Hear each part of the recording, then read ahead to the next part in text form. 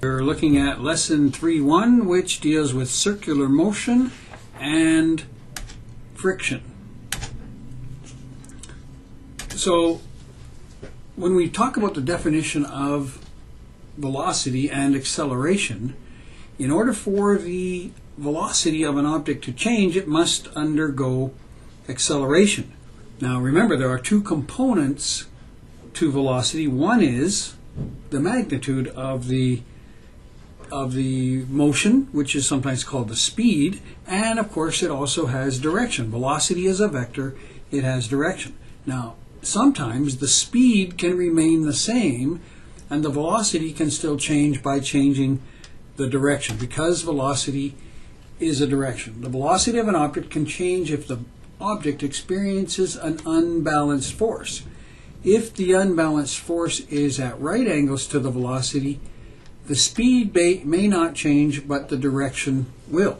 This sideways or perpendicular force results in something called centripetal or center-seeking acceleration. All right, a sideways force changes the direction of an object. It may not change the actual speed. So the standard formula for acceleration in a straight line does not work, because the standard definition of acceleration is the change in velocity over time.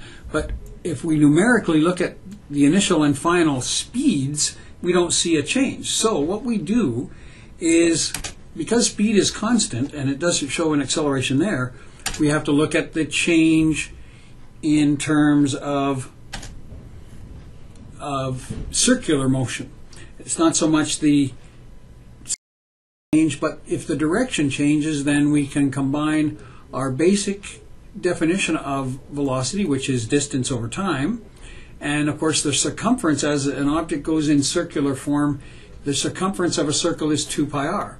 So if we basically say that the velocity of an object is the time it takes to go in one complete circumference, we can then derive the formula that the acceleration must be equal to either 4 pi squared r squared over t squared or v squared over r. So this is our standard equation for centripetal acceleration. So the velocity will remain the same, but as the object goes in that circular path, it is accelerating towards the center of the circle. All right, so the object, or the following equations, are used when an object undergoes centripetal acceleration: v squared over r, or sometimes 4 pi squared r squared over t squared. And so centripetal acceleration is caused by the centripetal force acting on the object. Newton's second law helps derive these equations. So if we look at all the equations that we're going to use for both centripetal acceleration and centripetal force, here we go. So we defined centripetal acceleration as v squared over r, and of course since net force is equal to ma, then the centripetal force is just going to be equal to the centripetal acceleration times mass. So if we take this first one, v squared over r, and multiply it by m, we end up with mv squared over r, and this is a standard form.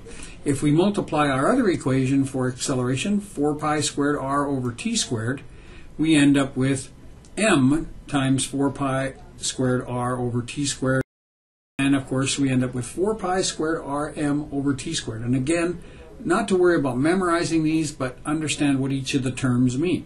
R is the radius of the circular path.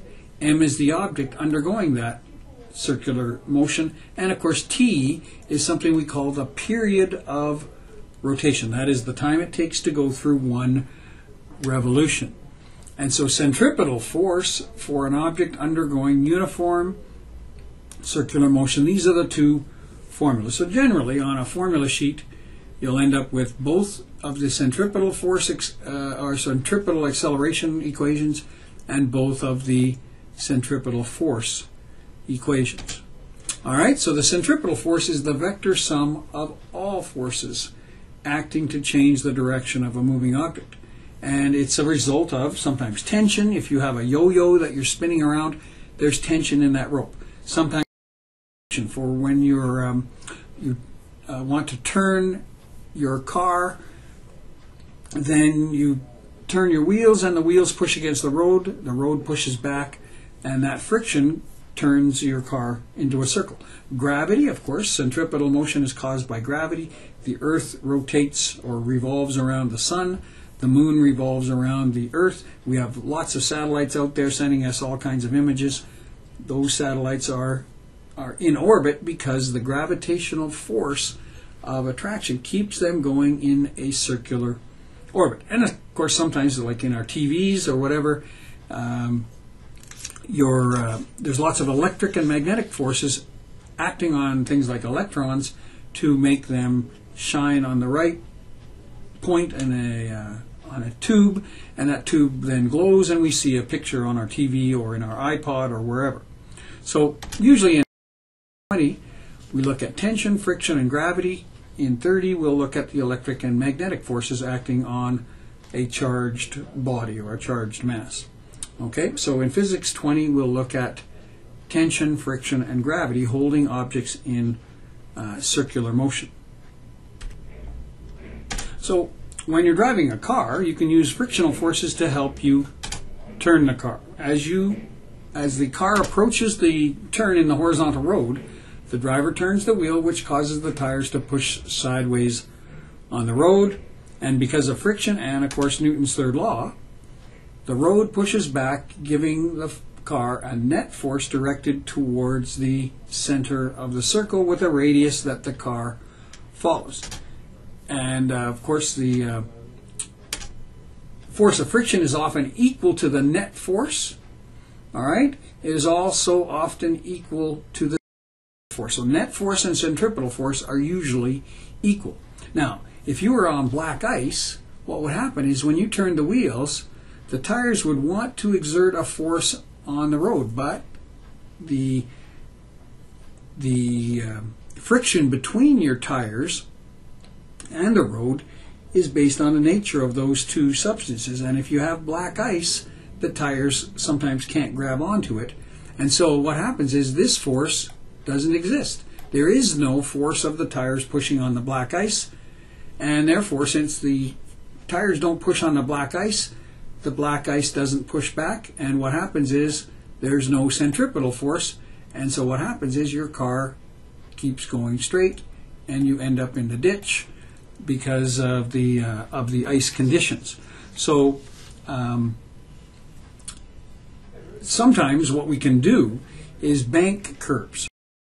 Curve will allow gravity to help us to turn through a tight corner, just like in the Olympics, the bikes that race in the velodrome, they have very high banked curves in order to keep their bikes on the track. All right, so it's the same basic principle. They bank the curves so that you don't need as much friction to keep those bikes on the road or on the track. On an unbanked curve, the frictional force depends on the interaction between road and tires. There is something called the coefficient of friction, which is a ratio that describes the stickiness of the two surfaces. If there's black ice, there's not much stickiness, and so the coefficient is close to zero. If it's really, really sticky, all right, and you could think of sliding on a cinder track, that would be very high friction, and of course might be close to 1.0. All right, that's very high friction.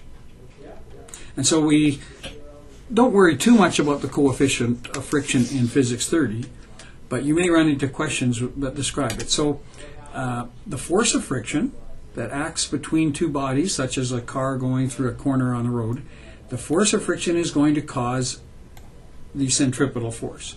The centripetal force, of course, is mv squared over r, or the other example we used was 4 pi squared rm over t squared. Now, this frictional force is equal to something called mu, which is the coefficient, as we mentioned over here, times the normal force. Now, on a horizontal surface, the gravitational force pushes down, the normal force pushes up, and of course the gravitational force pushing down is mass times gravity, or the weight, and so the friction will be equal to the coefficient times the weight of the object or the force of gravity acting on the object. So you can figure out what friction is, and then once you know what friction is, then you know what the centripetal force is, and maybe you can figure out what the radius of the curve is, or what's the maximum speed you can go through that curve. So an example is a truck enters an unbanked curve. That means it's horizontal, so that means the only thing keeping that truck moving through a corner is going to be friction. No banking is going on here. So it enters an unbanked curve with a radius of 65. The truck is traveling at 15. What's the minimum force required to allow the truck not to skid off the road? So here's the truck as it goes through that corner. And of course we know that the minimum force of friction is going to be equal to the minimum centripetal force. Since the truck has a mass of 2,800 kilograms and is moving at a rate of 15 meters per second, and the radius of the curve that it moves through, all right, so the radius of this curve is going to be 65 meters, we get a centripetal force of 9692 newtons. The centripetal force is going to be equal to the frictional force required, all right, because it's the friction that causes the centripetal force.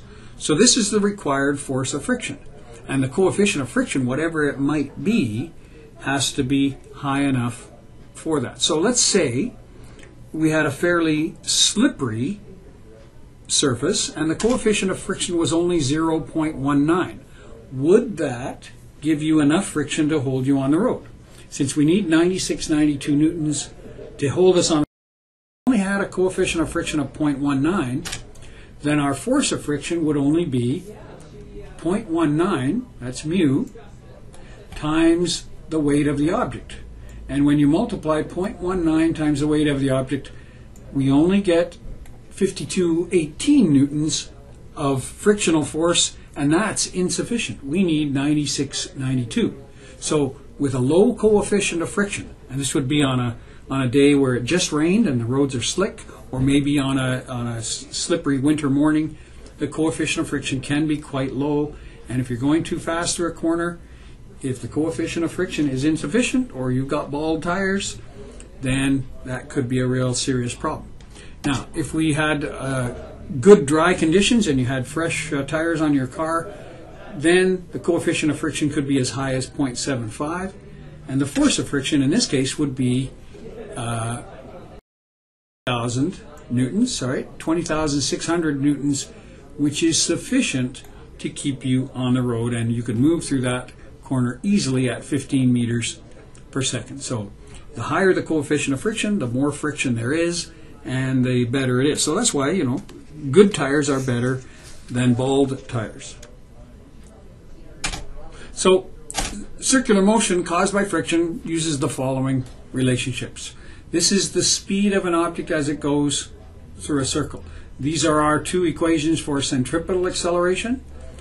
Net force, of course, is centripetal force, and net force is always ma. And then we have our equations for centripetal force. And finally, we can say that the centripetal force on a horizontal road, the centripetal force is caused by the force of friction. The force of friction is mu Fn. If we're horizontal, the force of the road pushing up is the same as the gravitational force of the object pushing down. And gravitational force is mg. So we have a number of equations. Most of these will be on a data sheet. And since friction is often causing and therefore equal to centripetal force, we can say that the centripetal force is equal to mv squared, is equal to 4 pi squared, is equal to the force of friction, and so on, all right? Is equal to mu Fn is equal to mu mg. And sometimes you can take these two ideas, that is, centripetal force might be equal to mu mg. Or, on the other hand, centripetal force might be equal to mu mg. And once you have these two relationships set up, you can manipulate these relationships and solve for lots of other different variables. All right? So since the centripetal frictional, centripetal is equal to frictional. Since they're equal to each other, then of course these equations are equal to each other. And different problems will give you different variations using each of these variables. All right? And so that's the premise of the idea of centripetal force is being caused by friction. So let's look at another example.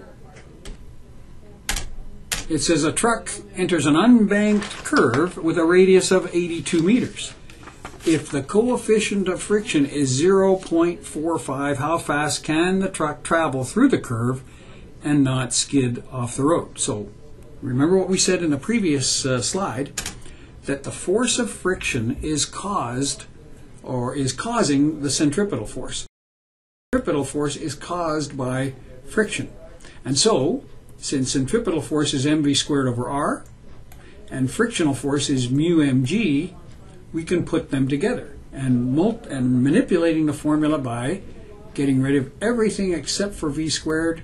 That means you divide by m and you multiply by r. Now one thing we'll notice is that the m on the top cancels the m on the bottom. That's interesting. What it means is it doesn't matter how heavy the truck is. We don't even need to know the mass of the truck because our v squared ends up breaking down into mu times gr. So that's v squared, so v is equal to the square root of that. When we do our substitution, we get the speed, the maximum speed of the truck as it goes through that curve is 0.45, the coefficient, and of course times the acceleration of gravity times the radius of the curve gives us 362, but of course we have to take the square root of that, and that gives us 19 meters per second. Now 19 meters per second is about 68 kilometers per hour. I found that out by taking my 19 and multiplying by 3.6. So again, notice that once the relationship is understood, once we understand that centripetal force is being caused by friction, and we know the formulas for both centripetal and frictional force, then we can put them together and solve for just about any unknown. In this case, we solved for maximum speed. We could have solved for what's the smallest radius that the car can go through without skidding. You know, because you know, probably from experience, is as you go through a tighter curve, you're more likely to spin out. Let's say if you're at the go-kart tracks or if you're on a bike or whatever. So, as I said, once you understand the relationship and how the formulas work, then you can manipulate these formulas and solve for your unknown. All right?